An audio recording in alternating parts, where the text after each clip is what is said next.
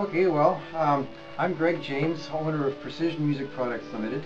The problem with gouging cane is that one is dealing with material which is not perfectly straight or round, since it's a naturally growing plant. In the case of cane that's too big, the center part of the cane will tend to be sitting off the trough, and in the case of cane that's too small, of course, the edges are sitting up.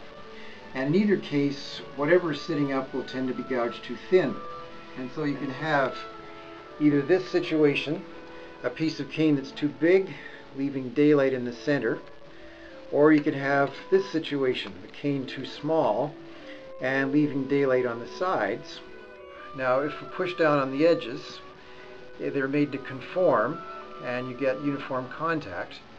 And that's intuitively clear that will happen. What isn't quite so clear, if you have a piece of cane that's too big so that the center is sitting up, if you push down on the edges, it also conforms the cane to the trough because it pushes down the center.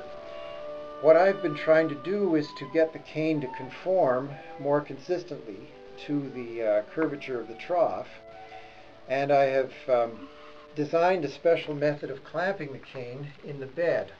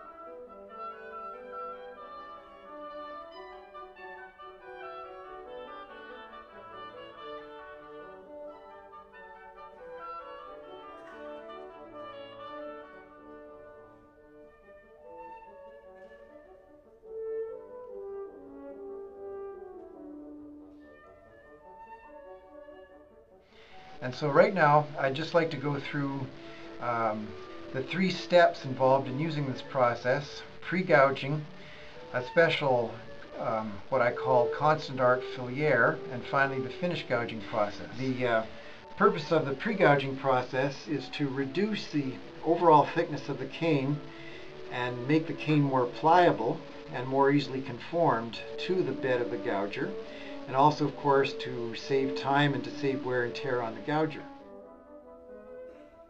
The thickness has now been reduced to about 0.85 of a millimeter. So the next step, the constant arc filiere, will reduce this piece of cane to a uniform cross section. It also has spring-loaded hold downs which press down on the edges of the cane and in the center. And this is the edge clamping gouger, which grips the cane by its edges and then applies downward pressure to the edges in order to conform the cane to the surface of the trough and achieve a consistent gouge. There are various concepts going around of height of shaper tip and length of piece of cane, you know, and it gives you the opportunity to tie it longer. As long as it fits on the length of your shaper, you can get a long. Sometimes you might want to get a longer tie, and give you, a different opening. Whoa. Dun!